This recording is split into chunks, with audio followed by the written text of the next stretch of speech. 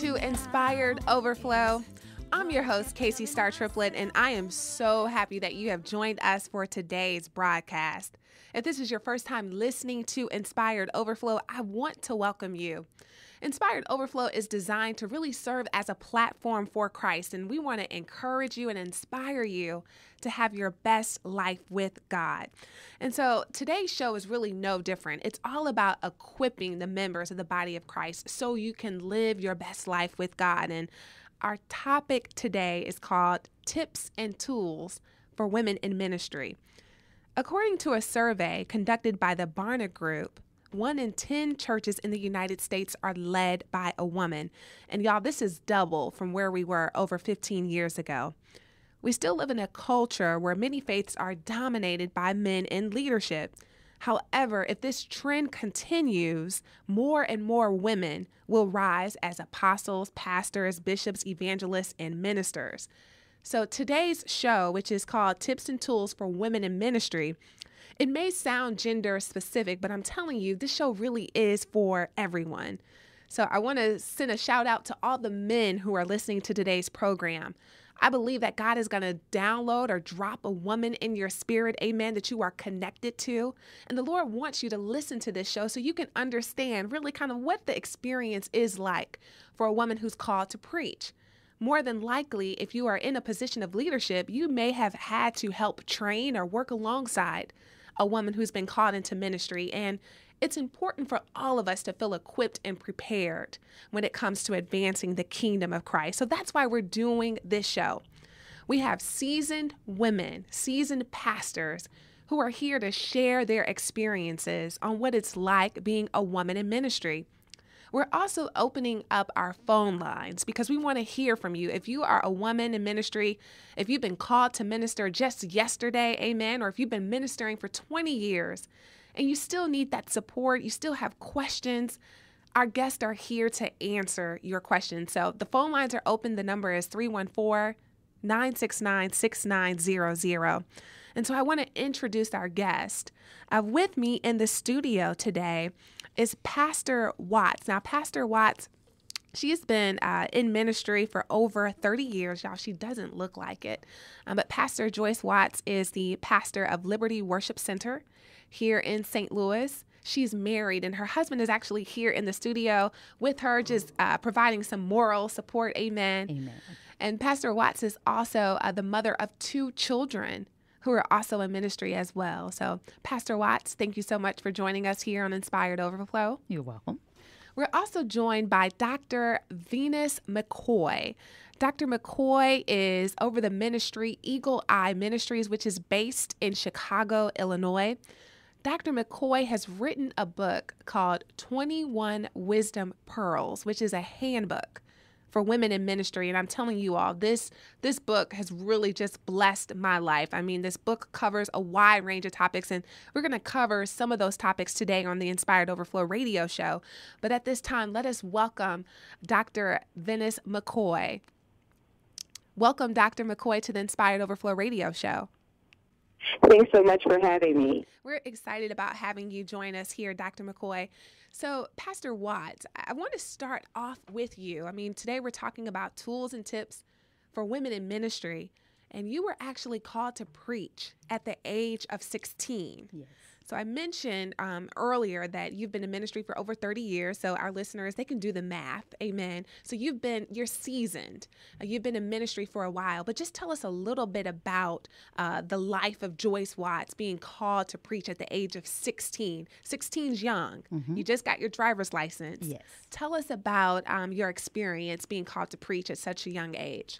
And being a young woman then, being called, it wasn't difficult. My pastor, which at that time I was a member of Mount Rose Missionary Baptist Church, and it wasn't popular then, but he was a pastor who was filled with the Holy Ghost.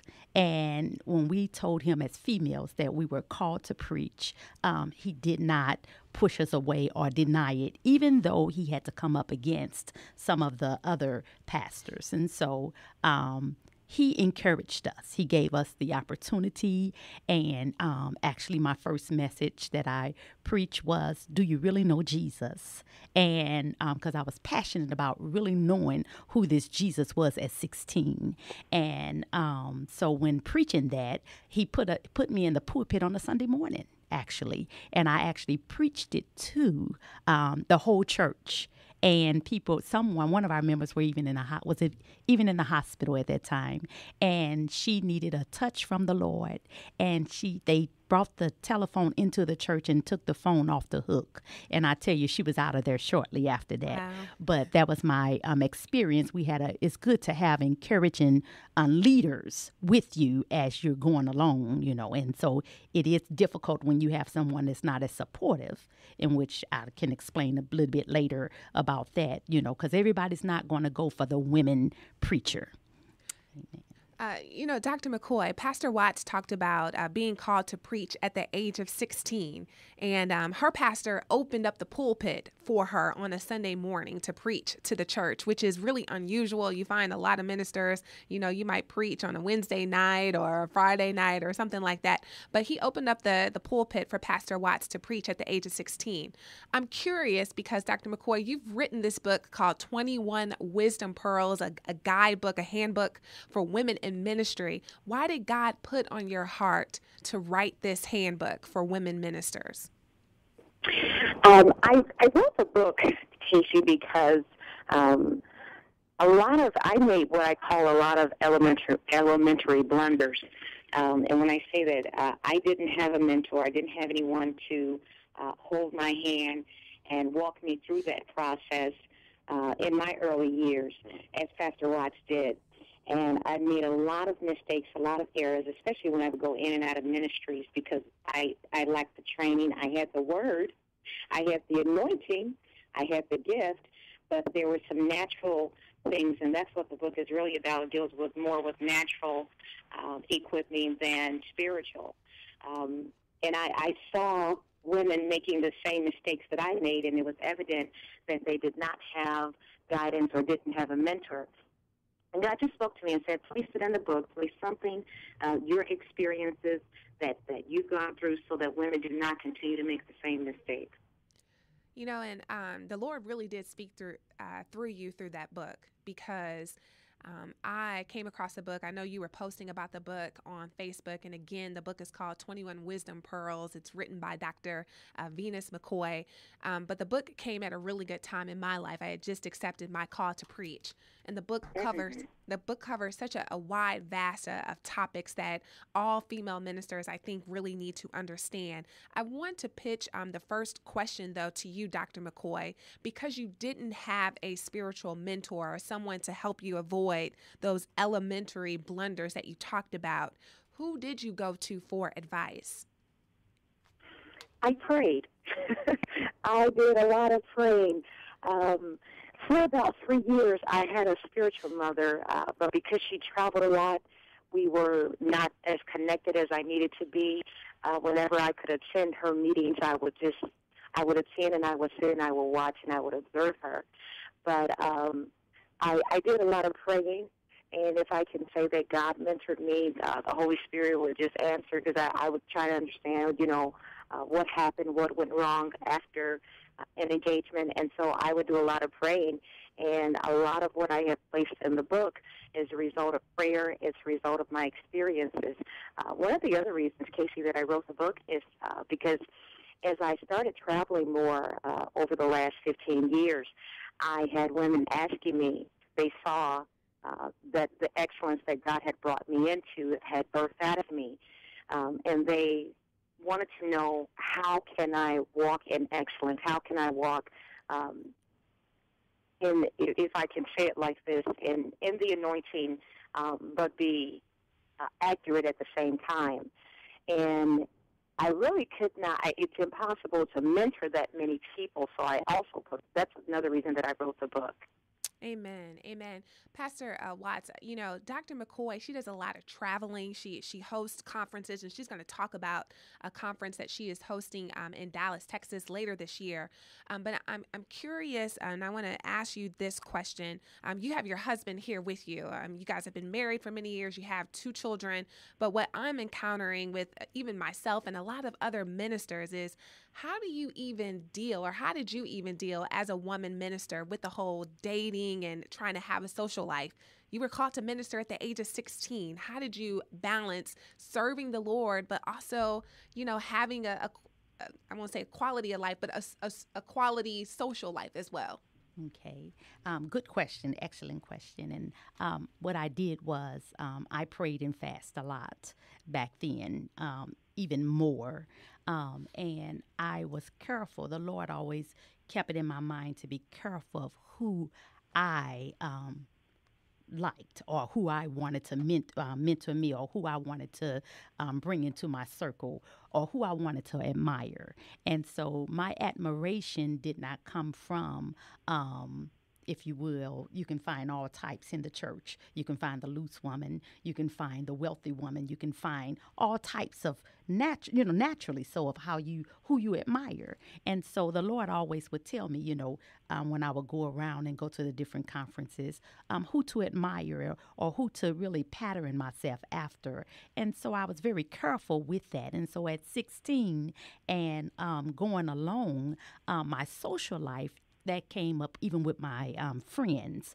I had some friends that really just didn't want to dedicate their lives to the Lord. They still wanted to do worldly things or what have you. And so I would pull myself back from them. I didn't want to lose my friends. And I was still in school at the age of 16. And I had to even bag off some of those friends. Some of those friends were busy smoking marijuana. Some of those friends were going around, they were very sexual or what have you, And so I didn't think I was so strong where I couldn't be tempted and fall to that. I knew I could. The temptation was great. But as I studied the Word of God and found that was displeasing to God, and as I was led by the Holy Ghost, then I had to change my friends. Dr. McCoy, Pastor Watts has shared her experience about, being such a young woman called to preach. I know that you, with your heavy schedule, you travel around the world preaching. You're not married yet at this point in your life. I'm just curious, can you share, how do you deal with, dating as a woman with an apostolic anointing, hosting these conferences, writing these books, pastoring a church in Chicago, Illinois? I like what Pastor Watts said. I really like what she said. One of the key things is that you really do have to be careful who you have in your circle. That's the first place that I start, Kacie. You have to be careful who you surround yourself with and who you even fellowship with. A friend of mine said some years ago, and I think I talk about it in the book, that everybody cannot handle your humanness, so, the human side of you. Most of the time, my social life is with my family. As far as dating, I am very careful even when it comes to dating. My perspective on dating is that dating is designed to lead eventually to marriage. I know that people have different reasons for dating, but dating is not supposed to be just, to keep company, just hang out. But I believe that dating really is courtship. It should be to lead to marriage. And when you understand the purpose of God in your life, you will understand the person that will ask you out on a date. I'll give you an example. It's been a few years ago. A pastor came to our church, and someone with him asked my mother, said to my mother, I'm interested in your daughter, and I just wondered, if what would happen if we get together. My mom said to him, well, can you handle the anointing on her life? Well, he never approached me. So I guess that answered his question. Sometimes you just have to understand whether that person is compatible with you, not only in the natural but in the spirit realm as well. And one of the things that I'm clear about is the call of God on my life. I'm clear about where God has me positioned now and where he's taking me. And I'm clear about if the person who approaches me is able to handle that as well. Amen. And I think that's a really good point. Especially, as women ministers, you have to be comfortable with who God has called you to be. Amen. And understanding and trusting God in that call and believing that he will send you, amen, that mate that he has designed just for you.